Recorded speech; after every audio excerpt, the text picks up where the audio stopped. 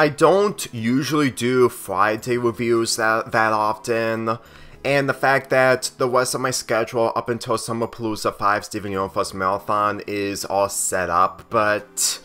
judging of how I haven't been keeping up with this show, mainly the fact that I prefer the original over the spin-off, if I made the choice of reviewing this episode after Summerpalooza, then it would have been a little too late, and by the time the marathon of Steven Universe ends, my channel is gonna go straight to Halloween material, and saving this for November won't be a good idea because it's 6 months away. The biggest reason onto why I'm reviewing this episode, which is the last episode of Season 1 of We Baby Bears, is this character, mainly the little bear that really caught my interest on the originality of this spin-off, and even though it's not going to catch my interest into watching the rest of the episodes that have been out recently, especially Season 2, it kind of sums up on the fact that the direction that this show has taken is mainly done in a way to extinct itself from being like We Bare Bears, even if that's one of the reasons why I haven't watched another episode from this, but it made me understand onto how the creativity from this final episode can showcase what Season 2 is gonna be. In the beginning of the episode, after the introduction of a new character, the bears are trying to run away from Madame and her daughter for the many attempts they tried to capture Panda, which leads to them teleporting to a different location. They question on the origins of the box, and then the new character gets launched from her old home and crash to the bears, which it's revealed that she has a star on herself, and this gave the bears an idea for what they can figure out the origins of the box. Not to mention that Madame and Madine are trying everything to find Panda, only to see the fourth bear catching Madine's interest so much than Panda. And for how I see this episode's execution involving Dippy herself, it's no surprise that she's probably going to return in a future episode in this spin-off. Granted, it could happen in the finale of this show, mainly in Season 2, or maybe midway into Season 2, depending on what happens, but by the looks of it, this is basically the exclusive character towards the spin-off. This episode, from beginning to end, made me see a lot more of how the main characters are developed in a different scenario, even though that the main priority is to save Dippy and her mother when it comes to the situation that her mother is in when Cassie is taking full control of Dippy's old home. Cassie, who is the main antagonist, not to mention the sister of Dippy's mother, is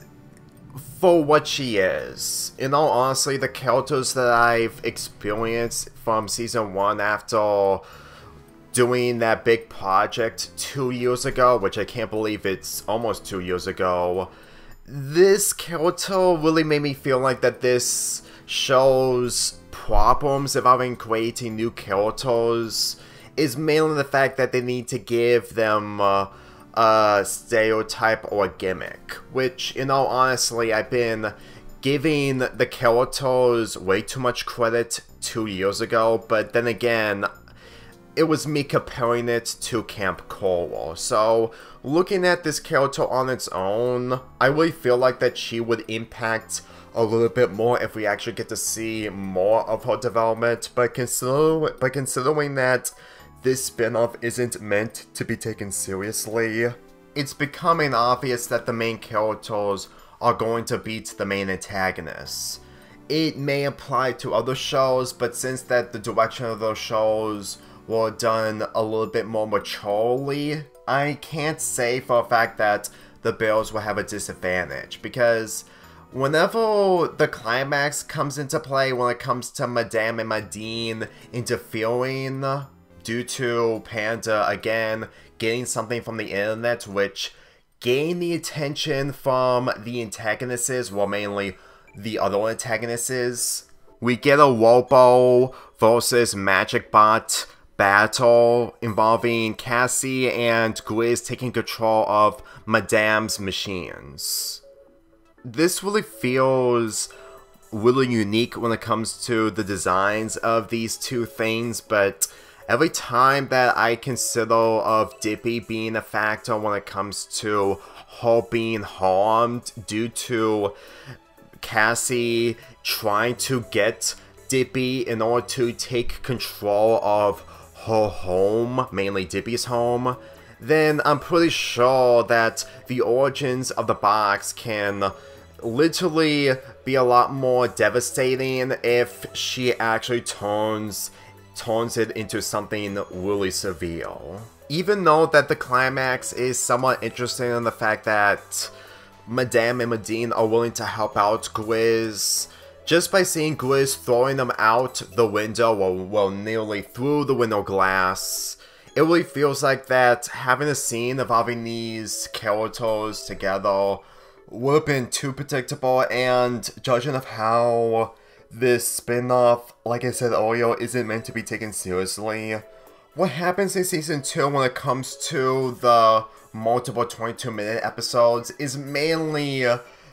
direction on its own in comparison to We Bare Bears. This sums up a lot that this show has changed ever since I last looked at it 2 years ago, and after doing my review of the Halloween episode, which is a crossover of Summer Camp Island, it really lives up its gimmick of being a spin-off way more than Camp Coral. Even if it isn't a good thing or a bad thing in my point of view, that's the credibility I'm willing to give this spin-off, because once Dippy screams in order to have her mother set free, she gives Kelsey a piece of her mind while also turning her old so that she wouldn't have a social following, which Cassie also mentioned the koala that she surpassed, which is a reference to Nom Nom from We Bare Bears, and Dippy's mother is the reason onto why the bears got the magical box in the first place. Especially, she is mostly responsible for the shooting stars that Cassie ate them while she was in control, and she's willing to give the bears the magical box being reformed after it was destroyed, and they have the option to go to which place they want to go to after they drop the offer of staying with her and Dippy, which would have been the option to have Dippy's home their own home, but judging of how it centers around the adventures that they go through, especially when it came to the original, Season 2 is probably gonna be a lot more friendship driven, judging of how we get returning characters after looking through the descriptions of the Season 2 episodes. Though the only sad thing about this whole thing is that when Quake of the Creek comes to an end and this show has its last remaining episodes, if it's not going to be renewed for a third season, then it really gave me the idea that this is the only original Cartoon Network product which is a spin-off which people have been discussing, and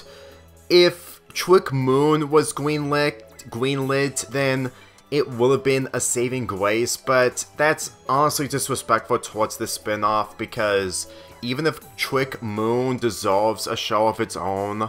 it's not like that this is a bad option that I've mentioned in my video of this in Camp Coral nearly 2 years ago. The thing is that looking at these episodes, and for how this episode is almost a year old, and it's on hiatus due to the situation that Cartoon Network is in, either Cartoon Network is moving forward when it comes to the new environment, or this is the actual state that Cartoon Network is in with Teen Titans Go being a Warner Brothers property is getting the SpongeBob attention, which is way too difficult to overlook, judging of how Nickelodeon has been airing SpongeBob nonstop. Not to say that this show is something that people would ignore on if they didn't watch We Bare Bears before, but judging the circumstances right now, this really feels like the loneliest show when it comes to Cartoon Network products, which is a shame, because I don't think that they're going to make an original show similar to Infinity Train, Victor and Valentino, or even Quaker the Creek anytime soon. This decade really isn't Cartoon Network's decade in comparison to the last decade. But aside from that, I still found this episode decent enough to sit through once. Like, if you're a fan of We Bare Bears and you're mostly curious on the spin-off, watch the series if you have the chance, mainly the first season, and once you get into this episode, you may get something out of it, since I got something from one of the new characters, Dippy, that caught my interest. But at the same time, that's depending on your point of view. When it comes to Dippy herself, there's a slight chance I might use her for my Canada We Bare Bears story, even if it may eliminate her powers on being a star bear from a mother who takes control of the stars, but I'm still into one of the earlier chapters by the time of this recording, and I still don't know where the direction of the story is going to be taken. Just to point this out in case if anyone's curious. Truthfully, the only thing that I'm looking forward to when it comes to this show is a possible Christmas episode, since it skipped December's 2022 and 2023, and I would have liked to see the direction that they're going to be taking in comparison to the original episode's Christmas movies, but then again, it's still a possibility that could happen or could not. But then again, that's just basically me thinking of what the spin-off can do, since that it did a crossover involving Summer Camp Island in its Halloween episode. With that being said, I am going to be reviewing another We Bare Bears episode on Mother's Day, which I'm going to keep anonymous. And as for this show, there's a chance I might watch episodes from it, but again, it's not my main priority at the moment. But I will review the Christmas episode if it does happen. I'm giving this episode a 7 out of 10.